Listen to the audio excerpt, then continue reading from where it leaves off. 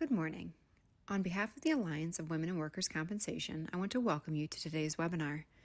Today's webinar is entitled Leading Through Change, a topic that applies to all of us. This live panel is being broadcast today, February 23rd, 2023. Before we get started, I would like to thank our 2023 corporate sponsors for their support on hosting events such as this. They support us not because they want their logos up on a screen, but because they support the cause, which is to effect positive change in the workers' compensation industry through networking, supporting, mentoring, and collaboration. The Alliance is inclusive of all professionals in the workers' compensation industry, regardless of career stage, with the belief that we can all learn from and support each other. Our theme this year is Together Towards Tomorrow. Be sure to head to the Alliance website for all upcoming events. We are excited to be hosting webinars, collaboration sessions, and in-person events throughout 2023. Be sure to check back on the website for registration details. And if you cannot make one of our virtual or in-person events, don't worry. All events will be recorded and on demand for followers. The Alliance grew so much last year as we launched several new chapters. Be sure to connect with your local ambassador for upcoming events to kick off your year with the Alliance. If you would like more details on the Ambassador Program, check out the replay of our January panel where we highlighted the plan for 2023. Change is preceded by trust. It is through acceptance and inclusion that trust will be formed and positive impact will occur. The Alliance is committed to creating a safe space in the workers' compensation industry for women of diverse backgrounds and experiences through a shared culture that integrates various perspectives. This is who we are and who we will be. The time to do better and be better is now. The Alliance understands that diversity is a journey that will take time to make meaningful changes for our organization, its followers, and supporters. We will be intentional in making progress along our key pillars of change. Turning to today's webinar, change is inevitable, but our reactions are what impact us professionally and personally. Top leaders today need to think about how they handle and adapt to change, as well as how to manage people through it. Whether you are a people leader or working on your own professional growth, you will have tangible takeaways from this session about how to manage and to be managed through change.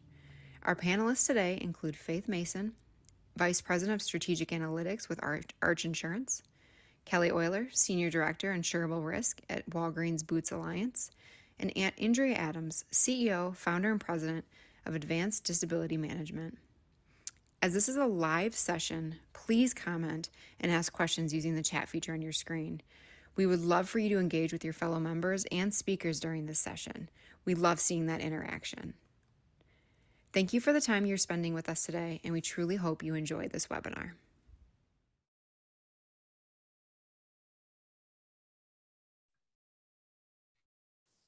Hello, good morning, everyone.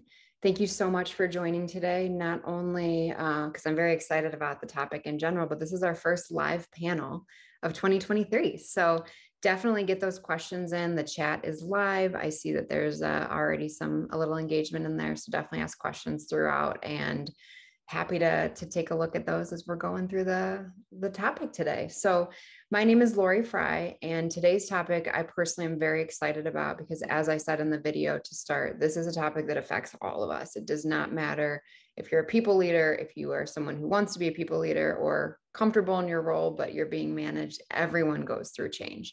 So it is definitely a topic that is going to resonate with everyone. So I'm excited to get to it with our panelists. So let's start with some introductions. So Andrea, could you go first and let the group know who you are? Oh, yes. Thank you, Lori, so much for having me today. I'm excited as well about this topic.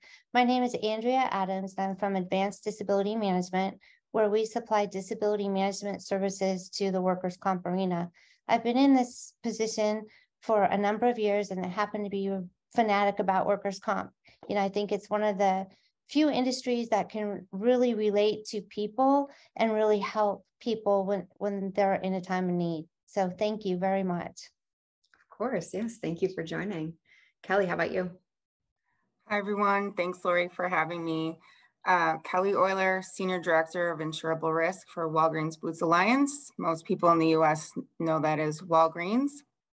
I've been there for 5 years, but really been in risk management, insurance, and claims for my entire career. I did not start out in workers' comp, but did take over workers' comp for a prior employer in 2008. and am constantly learning from my team. I would say as far as change goes in this topic, I think I have a lot of experience in it. A lot of the companies I've worked for have gone through major changes. So I'm excited to talk about it today. Great. And Faith, how about you? Lori, thanks like everybody else for having me here. I'm excited to talk about the topic. I'm Faith Mason, the VP of Strategic Analytics for Arch Insurance. And I've been in the industry for, oh God, I don't want to date myself, but close to 20 years. And I'm a workers' compensation geek. It is just kind of who I am at my core. I didn't realize it when I graduated from college, but that's where I fell and that's where I happily landed, I guess I should say. I have gone from being an adjuster all the way up to managing a workers' compensation program. So excited to talk about all the different change that has gone on in my life through that journey and how I've helped people kind of manage through it. Great. Yeah. And I think that's a key to not only personally and professionally have all of us, everyone on the call gone through change. Work comp is an ever-changing industry, more so than I think a lot of others. So this would be a perfect topic for our members. So let's get started. Let's just jump right in. So in particular, I kind of want to talk to you three, not only about how you've led through change yourselves, but also how you have self-assessed and self-managed yourselves as well. Because we know not everyone joining the call today is a people leader. And so not only those tangible takeaways for leadership, but also just in general for your own self-growth and development. How can we manage through something that we all deal with? So to start, how do you show up for either your team as a people leader or your peers around you when your company is going through change, or even when you were just personally going through some change? And Kelly, let's start with you on that one. Sure. So my approach is always to be as honest and transparent as I can be as a leader. Sometimes leaders know things that other people don't, and eventually they will, but there might be some legal reasons or otherwise where maybe you can't share. But I just try to be as honest and transparent as possible without, giving away anything I'm not allowed to say. I usually try to focus on the benefits of the change, but also want to acknowledge everyone's feelings. Sometimes that's all people really need in order to get comfortable, is just to talk through or vent, or just have someone acknowledge their fear of this change or whatever it might be. So that's my leadership approach generally, is just to be myself and hope that people feel comfortable with talking with me about their fears about the change or concerns, so that we can work through it and talk through it. Yeah, that's great. I think that, excuse me, that open door, or, that transparency is huge when big changes are coming for a company. Faith, how about you? I saw you nodding along. So I was saying, Kelly stole my answer. It's all about, transparency and honesty to the extent that you can be, because there are sometimes as a leader things that you can't share for various reasons. And I don't think it's anything wrong with acknowledging that to the folks, like, hey, there's things that are going on. There's some things that I can share with you, and then there are other things that I can. And when I'm able, I will absolutely share that with you. For me, one of the big things, especially as a people leader, was making sure that I was showing up for the folks the way that they needed me to show up for them. I think a lot of times managers or people leaders get into the one size fits all rule for how you manage a group. And that really is going to be detrimental to your management style, right? I remember the worst advice I was ever given when I became a new manager was not to manage to personality, when that is absolutely the worst thing that you can do. You have to manage to personality, because what one person needs is not what another person needs. So I remember from my former team, one person needed me to just let them sit off in their corner and come to me when they were ready to discuss whatever was going on with them, whether it was personal or it was company related. And then another person just simply needed to vent, right? As soon as the information came available, she was going to be in my office for at least the 45 minutes. And I knew to keep it available for her, because I knew that that was what she needed in order to get over what that initial anxiety in relation to the change, not so much the change itself, just the uncomfortableness of knowing that the change is coming, right? Because as humans, we're so used to our routines. Mm-hmm. And as soon as something gets out of that routine, it just creates all these things inside of us. And she was just one of those people who needed to vent. So I just sat there and let her vent. And then we were like, I'm like, do you need a coffee now? Let's go get a coffee and we can talk about the plan to get you through so there aren't as many interruptions through the process. So, you know, as a good leader, transparency, honesty, and sometimes it's just being a listener. Something else you said actually resonates with me personally because it's something I struggle with, but it's something that I think not only for a non-people leader, but also a people leader, because we're probably all, you know, everyone's still reporting up to someone for the most part. Remembering that not all the details can be shared. And I know that that personally for me makes me kind of angry and stressed out, but remembering, especially if you have that respect for your leadership, like you know, Kelly and Faith, you just said about knowing your leader has that open door, they're going to tell you what they can tell you. So if they're not, there's a reason, and remembering that and not using that as a way to, you know, personally get a little feisty about things. So I think that's a really great call out as well. How about you, Andrea? What are some ways that you can show up for either your team or your peers? Yeah, both Kelly and Faith, all of you raised such valid points, and the transparency is crucial. But I also think that we as watching changes being implemented, that we know that they're going to happen, we know that they're going to be inevitable, and I think having a positive attitude towards the change as a leader and as a person can really impact how the change is going to be implemented. So when it comes time to, staying positive or during the changes, to actually just start breaking down for me and analyzing, okay, these are going to be the benefits of the change that I can see that are going to impact everybody on the team. And it may be the impact is a little different for each person. So like you ladies were suggesting as well, it's like, you have to have that open door, that open communication, sharing the points and the information, answering questions about how is this change going to affect me, and how is this going to affect my job and what I do. So when you start to look at the bigger picture and then start unpacking it, how it's going to impact each and every person, and then listening to them, answering their questions, it will help the development process of the change be implemented smoothly over a period of time. And then as you're able to release information at the appropriate time to each of the individuals, then I think it just puts cohesiveness within the team and lessens everybody's anxiety about, well, this is not going to be so bad. And I think by a leader having the positive attitude from the very beginning, kind of sets the tone for how the change is going to be put into effect. Mm-hmm. And Andrea, I couldn't have had a better answer to lead into my next question. I have notes to prove this was my next question. This was not planned, but I was going to ask, because I totally agree with you. What are some sort of tangible tips or some for keeping that positive attitude? Because I know it's easier said than done. So I'll start with you on what are some ways that you do keep that positive attitude. Well, thank you. I think by nature, I'm kind of a half glass full type of person. So when I try to not to think of things of the negative way, but I try to look at the positive things that may come out. So again, it goes back to that analyzing, like how is this going to benefit all of us together and working together? And how are we going to be able to make this happen as a team? And I think the most important thing is to answer the questions, because not everyone really wants to see a change take place. Well, why are we changing this? Why do we have to do it this way? It's worked this way for so long. What would be, why do that? So I think by answering the why behind the change is happening and explaining to people, this is why we're doing it, and this is the bigger picture, the bigger vision of what we're doing moving forward, it's going to be a better place for the company in its entirety. And believe it or not, it might be better for your position within the company, or it might even open a door for you that you may not have considered in terms of career mobility, or using a certain skill set that you may have that might actually benefit you that you haven't thought about before. Yeah, I think that's great. A great way to look at it. And Faith, I'll go to you next.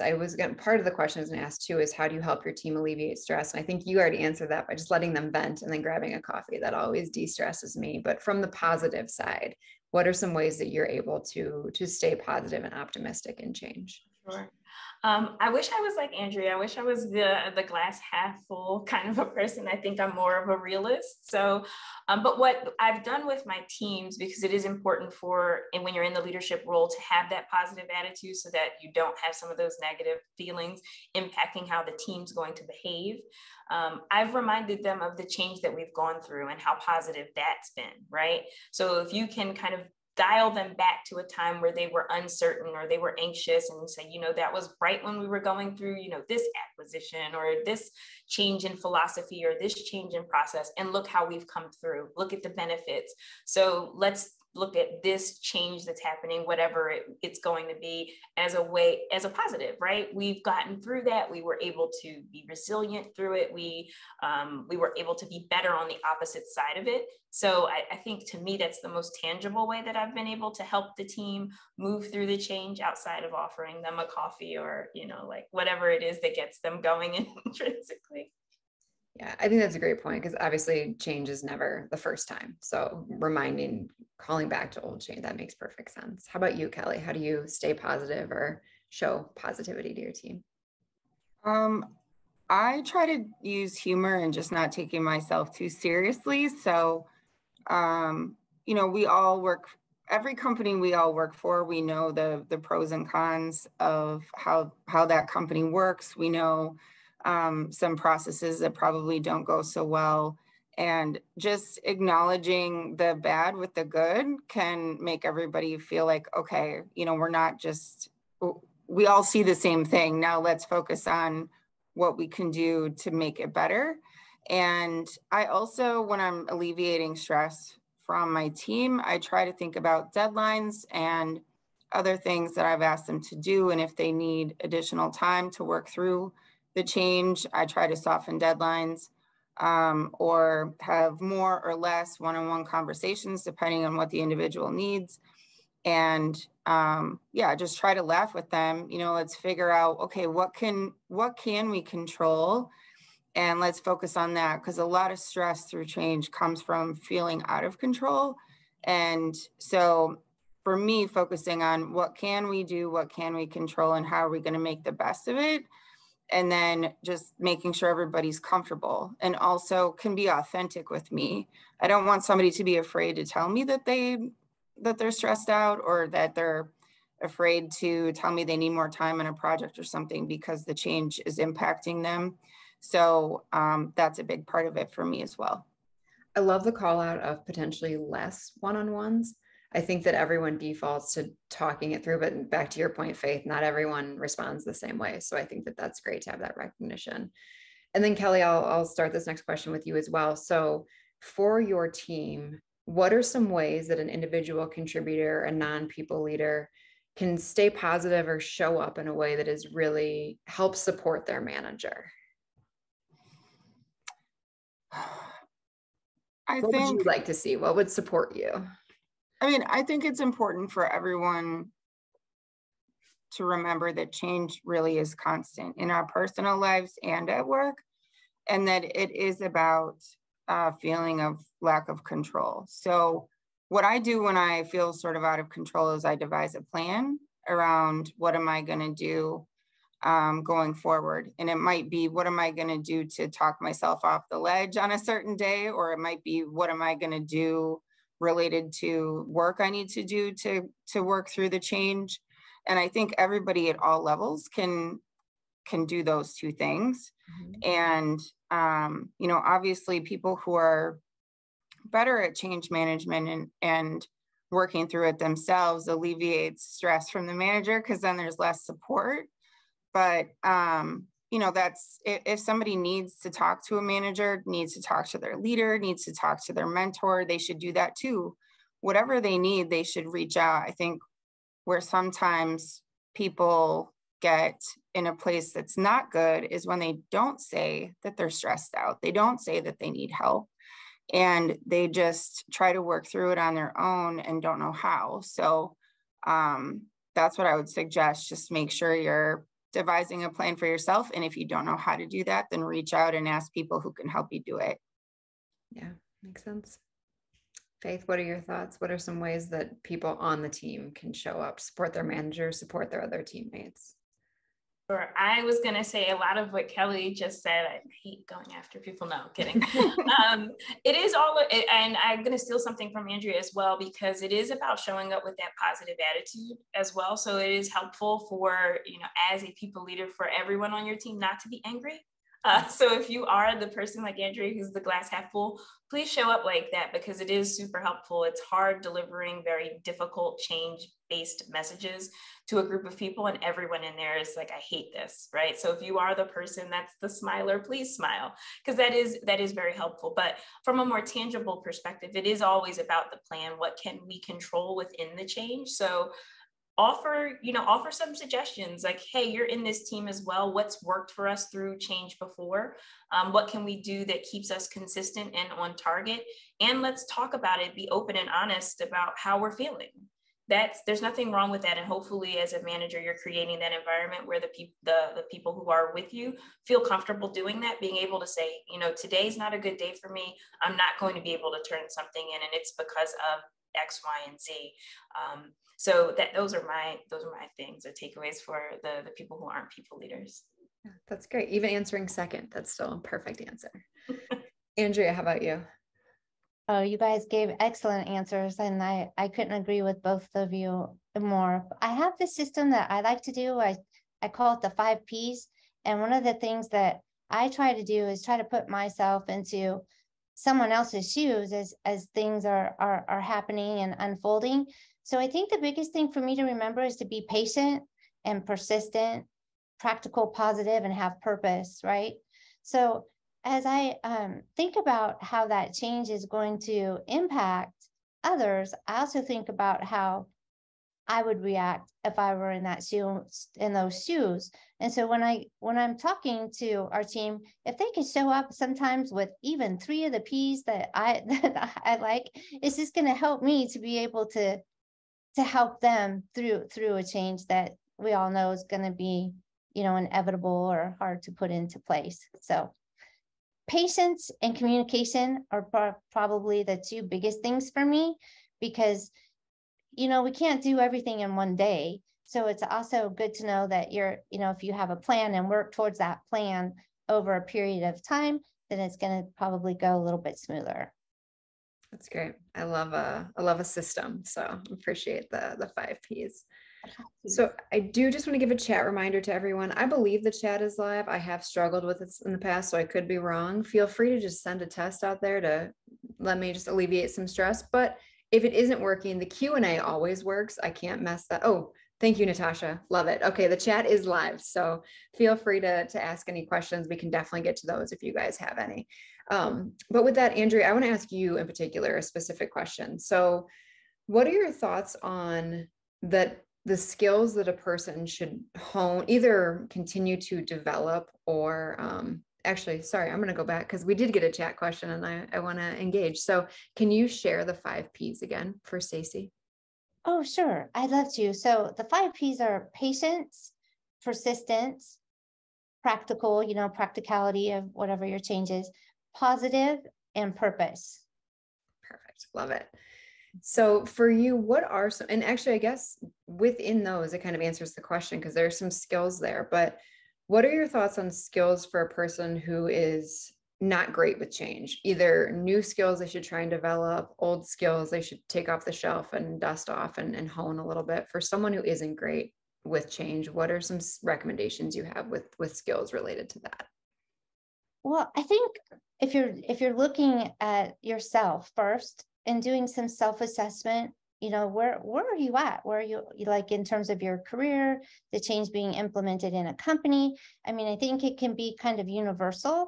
So by assessing, where you're starting and where you want to be, can you take some of those skills and do some self-reflection and actually look inward to say, how am I going to handle this? How am I going to get from point A to point B, and answer the questions honestly and openly. And like I think Kelly was suggesting, use your mentors, talk to your managers, be open and communicative, share your ideas, like understand where you're heading and how you're going to get there. And I think that the path that's always best is the path that incorporates a lot of question asking, learning from people who have been there, done that, like Faith was talking about earlier. You know, we've been through this before, we certainly can do it again. And then start building on the skills that you feel a level of comfort with. So whether that skill is you know, talking one-on-one, talking within a group. And then I also think that just, you know, reading and understanding where you want to go with the direction of whatever change that you're going through can also lend a lot of credence to your self-assessment. That great, and a couple of things in there that, again, I appreciate you setting this up on a tee for me. Regarding mentors, we actually have a webinar topic that's coming on April 6th about how not only to find your mentor, but also how to utilize them. And I think you and Kelly both hit that nail on the head, that utilize them in these type of situations. This is exactly where a mentor comes in handy. So a little spoiler for the April 6th webinar. The other thing that you said that I think leads really nicely into a question I had for Faith is talking about the skills related to, you know, getting used to the change and just in resilience. I think we talk about resilience a lot when it comes to change, but sometimes, I mean, there's a time to be resilient, but there's also a time to really self-reflect and figure out, is the change necessary or the right one for you? So Faith, I want to talk to you about that. How do you kind of make that determination when you keep being resilient as everyone is telling you to be, or you take that time to say, I don't think that this is going to work out? Okay. So first, I would like to say, I think that sometimes resilience is an underutilized skill set today, that folks see the first sight of something that makes them uncomfortable and they're like, I'm out of here. And I do think, you know, especially with younger folks coming into the industry or less experienced folks, those mentors are going to be great for you in these instances, because they're going to be able to help you identify when something is a situation where it's just regular work discomfort or uncomfort, and just being uncomfortable in a situation that's going to make you grow, or it's a situation that is kind of rubbing up against your personal things that are going to be harmful for you, right? So that's when we make the decision, versus it being a time to step in and be resilient and kind of stay the course, versus when it's going to be a decision, say, you know what, this isn't right for me. And I always go with, you know, is it harmful for me in various ways, right? Is it impacting how I'm showing up at work? Is it impacting how I'm showing up at home? Is it causing me weird, anxious, unnecessary feelings that are beyond what I would consider normal work discomfort, or just a regular change, right? Like, oh, we acquired somebody, it's a big thing. How's that going to transform the work we're doing? That's not necessarily discomfort, right? Or that's just a change that we have to work through. But there can be instances, and I'm going to use one from my personal life because maybe an example is the best way, right? I know a lot of us were all struggling with return to office, right? All the different companies had different ways that they were approaching it. Some of them were being very, I would say, draconian, right? And it's like, these are the days you come in 5 days a week. This is how we did it before COVID. And then you had other people who were on the opposite end of the spectrum and said, I don't care how you do it, just get your work done, right? I'm a person who thinks there's some meshing in the middle that makes sense, because to my earlier point about people not being the same, everyone needs something different. And I really learned that during the COVID experience being a people leader. So in my former company, they made a very hard and fast rule that at the time did not help me in the situation I was in as a caretaker for my mother. And am I going to be resilient in this moment and work through it and figure out how maybe I can get another caretaker for my mom, or not show up for her in a way that I have been showing up for her? Or am I going to stay at this job? See, so there's no resilience in that. That's a harm to me as a person, right? I wasn't going to be able to show up in my personal life the way that I needed to show up, in the way that I wanted to show up. So you can't be resilient through that, right? You've got to make a decision. But I don't think managers can do that for you. But this is where I think mentors are very helpful, right? Someone who's outside of the situation, who can say, how are you showing up at work? How are you showing up at home? Is this change too much for you? So that's how I assess it. I think that's such a great answer. And I think, obviously with your mother, it was it's maybe not something that everyone is having that clear cut of a example. It's not always going to be clear cut. For me, it happened to be. But I do think you did mention something though that I think that could resonate with everyone, and myself personally, is how are you showing up at work? Because in my personal life with a job change I was getting to a point where this is not who I am. Like I am someone who wants to be doing like all, and that's like, something is wrong. If this is not how I personally want to be, then there's a change that needs to be made. So I do think that that's something too, some self-awareness there that you mentioned as well. So I think that that's a fantastic takeaway for our members today. So I do want to go back to a question for all of you. So I'll go around the horn again. What is some of the best advice you have gotten on this topic, leading through change, or, managing yourself through change? And Kelly, I'll start with you. Some of the best advice I've received is, as far as being a leader and how to lead people through change, is to treat every person as an individual and figure out what they need to help themselves through what they're going through. So if it's a personal change, let's say somebody's getting divorced or has an ill family member or something like that, what resources can I provide through HR in order to help them with that transition? That's, not something that I'm probably going to be able to sit down with them every day and talk about for an hour, but certainly being empathetic to their situation. And if it's something related to work, figuring out what resources I can provide to the person to go out on their own and try to gain additional skills. So I would tell them, go find your mentor. If they didn't have a mentor, I would help them find one. But also look for like classes related to emotional intelligence.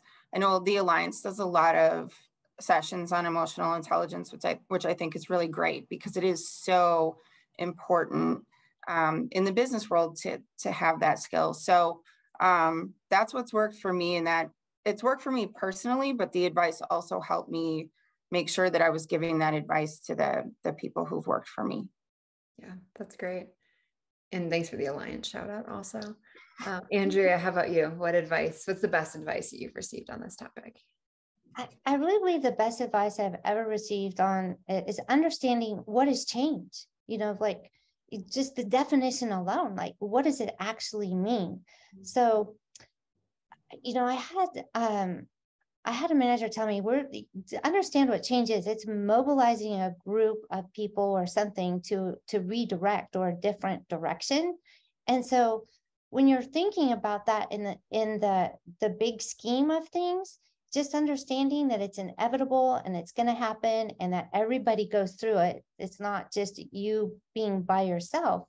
And that's what Kelly was talking about, the mentors. And of course, you need to be able to rely on other people to help you get through the change, whether it's a personal change or a company change or what, and consider where you are within your life, So Faith, I appreciate so much what you had to say about your mother too, because those kinds of changes happen to us all throughout the course of our life. So understanding and being patient and communicating and not trying to put up so much resistance that the change causes you to impact other areas of your life, but knowing that you can get through it and the resiliency that you have talked about, you're peeling away the layers of the onion to get to where you really need to be and have that work-life, balance, and everything that happens to us can be done, I think, by choice. So we need to choose how we're going to make the changes and how we're going to implement them smoothly. Mm-hmm. I love the word mobilize. To me, that has a really positive vibe for that, just to get a group together and tackle something. So I think that's a great way to look at change too. I mean, it's getting the whole group on board with something. That's great. I love that word. And then Faith, how about you? What's your best advice? The best advice that I was given in relation to this was really just being authentically myself and being honest.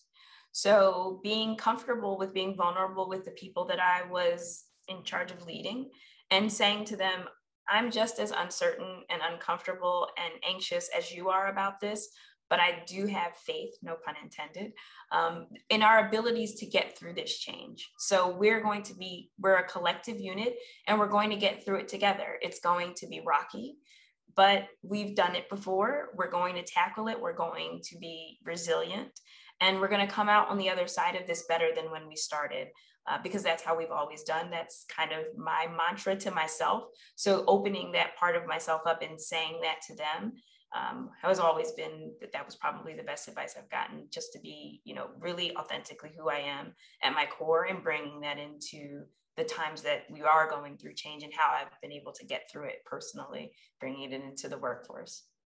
Yeah, I love that. Authentic leadership, I think, is another topic that we could probably talk about for a long time. So maybe I'll get this group back together to talk to our members about that at some point, because I think that that's so true. Showing up as your authentic self changes everything for your team. So one question in particular for you, Kelly. So along with this advice, what experience did you have with a leader leading you through change, whether it was good or bad, that has helped guide your choices, and how people can then, think of ways to take what their leader is doing and turn that into their own change, resiliency, that kind of thing. Sorry, that's a long question. So. It's okay. I have examples of bad leadership and good leadership, but in the spirit of positivity, I'll focus on good leadership. So I know a lot of teams experience this, especially since COVID, and that is being possibly understaffed or just losing people to different jobs. I know that that's happening a lot. That certainly happened on my team. In a past life, that also happened to my team. And I wasn't in a more senior leadership role at the time. I was a manager. And so I had people working for me, and there were other managers in the team who had people working for them. And a bunch of the managers left all around the same time. And so there was a lot of work that needed to be done, and there just wasn't enough people to do it. And I was really concerned. I thought that more people would leave because of it. And at the time, I was reporting to the controller for the company, and went and talked with her and just told her my concerns. And I really appreciated her bigger picture advice, which is she was more mentoring me, I think, on career aspirations and looking at what we do in this moment and how it can impact down the line. So a lot of times when we're dealing with change management, we're focused on what's right in front of us, which of course we need to be and we should be. But her advice is advice that I now give to others, which is there anything that you can take on that you would find interesting, that would help the team, but also would help you learn more, so that down the line, it might help you with getting promoted or getting additional responsibilities or projects, and turning it around into something positive for me and positive for my team. So I took that back to my team, and we figured out what everybody would likes to take in the spirit of learning and growing, and eventually being able to advance because of it. And that certainly did play out for many of us. And so it was just a perspective change. And so that's what I try to focus on when I am faced with change with my team now, is how can we look at a perspective and see if there's not a way to change that to be more positive for us. And that's not always possible, but it definitely worked for me then. And I try to give that advice, even if people are asking me career advice, how do I move up? I say the same thing, like, is anyone leaving? Is anyone going on maternity leave? Could you take on additional work and learn something new? And really just turning it into something positive, it really did make a difference. That's great. That's such a great way to look at it too, and see any opportunities that are coming from change. And we didn't even scratch the surface on change opportunities. So I think that that's great. I also think your answers that you've given this whole session really show that that positive impact has come out in your leadership as well. So that's great. So I have one final question for all of you to close this out, just to kind of give some takeaways for our members watching and watching later on demand. So Faith, I'll start with you on this one. So what are some resources either for leaders, non-leaders, personal, anything that you've seen that has helped you work through change, or whether you're really great at managing it or even need to continue to work on the skill? Sure. So I think Kelly and Andrea pointed out mentors. I think they are sort of the number one resource. I know when I was younger in my career, that was where I went to kind of understand the larger picture about change. I think because, to Kelly's point a little earlier, we think about change as the immediate thing that's happening to us and not the larger picture as it relates to an organization or a business. So I needed that that mindset, because I could only think about what was right in front of me. And the other thing was just sort of emotional awareness. And I think Andrea might have touched on this before, understanding within yourself what's creating the anxiety or the negative emotions in relation to the change. Is it just because you think you can't control what's happening? You want to be able to have a sense of just what we call normalcy, which I don't even know what that is anymore. Is that the reason why you're having such a tough time with adjusting or being able to be adaptable to things that are constantly changing, when in all actuality, things are changing around us all the time. So we are pretty good at it. I just think it's the big ones that get thrown in our face that just sort of throw us off key. So just being able to get into yourself and understanding what causes you to have those like really big negative reactions in relation to the change will help you kind of get over it for the next time that it happens.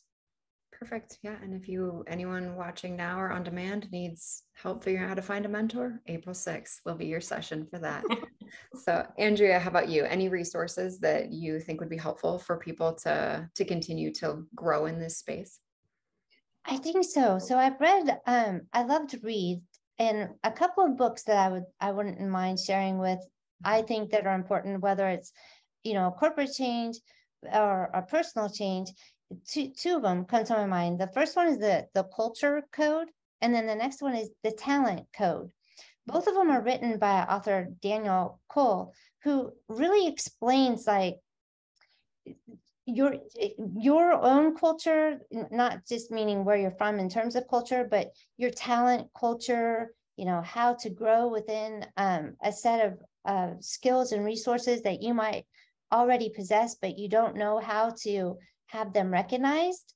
And I also think that, I know we talked a little bit previously about the self-assessments, but I think those are good, continually to assess who you are and then grow from there. So whatever your skill set is, make sure, like Faith was saying, like there's a lot of opportunity that you may not even see in your current position, but may be something that can move laterally across the company with those skill sets that you have.